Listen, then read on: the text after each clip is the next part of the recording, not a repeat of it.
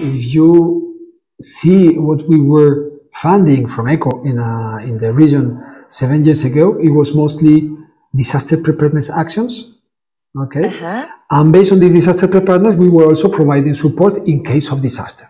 Okay, so this was the case, for example, of Haiti earthquake or the floods in Peru or whatever. So basically, the main scheme or the main strategy in the region was basically to reinforce the capacities to respond to natural hazards, with the exception of Colombia conflict, in which we were already working. We have been working from the starting from 1994, but it was an exception, the response to conflict. Okay, so most of our budget was devoted to preparedness and response to natural hazards.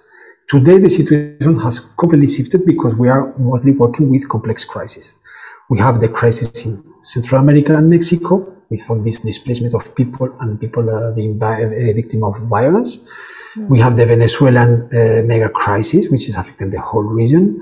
And we have the Colombian conflict that is ongoing, together with Haiti. So now today, we can see that most of our budget is devoted to complex crises and non-natural hazards. And it does not mean that natural hazards have stopped. Yeah, it means that now we have another layer of problems, and a huge one. So today, we can see that Latin America is a serious concern in humanitarian terms. It's a serious concern because we have crisis ongoing, and we are funding NGOs, UN agencies, Red Cross. We are not implemented by ourselves, in principle.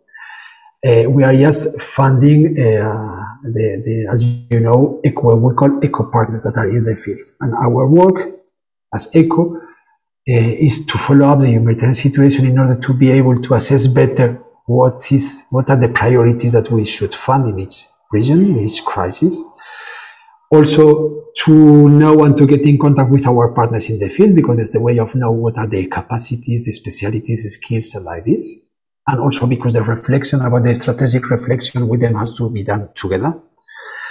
And also to monitor this project. It means that when we are funding, we are selecting. So we make part of the selection. When we receive project proposals, we're supposed to evaluate what is the quality of the proposals, the assessment ideas, and the capacity of the partners, so that we select together with our headquarters what are the best projects to be funded. Once they have been funded, our responsibility is to monitor them. What does it mean to monitor them? Well, to visit them, to verify that the indicators that they have written are properly followed, are properly achieved, to follow up that the budgets are expended, that they are respecting their policies and our policies in terms of gender, resilience, food security, etc.